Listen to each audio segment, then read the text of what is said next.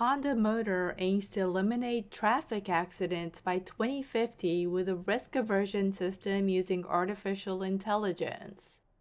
The automaker recently showed the media its driver assistant technology currently in development.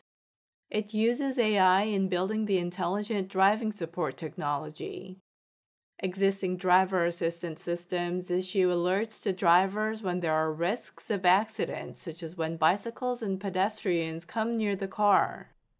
Honda's new system analyzes whether the driver is aware of such risks. If AI sees through an eye-tracking camera that the driver does not see a pedestrian, it tightens the driver's seatbelt. Lights on the dashboard also indicate the presence of pedestrians and their moves, and they dim once the driver becomes aware of the situation.